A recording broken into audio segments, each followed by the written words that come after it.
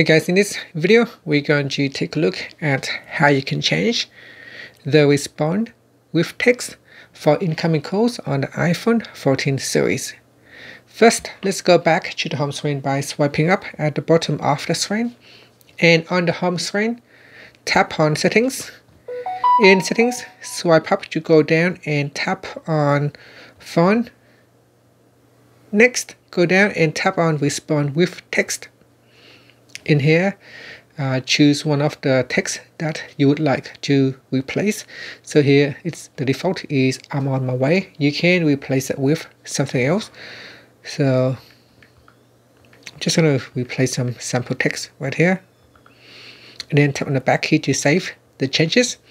Now when you receive an incoming call, you can see that you can now respond with a new text that you have changed. So tap on message, and here you can see I can respond with a text, and that's it.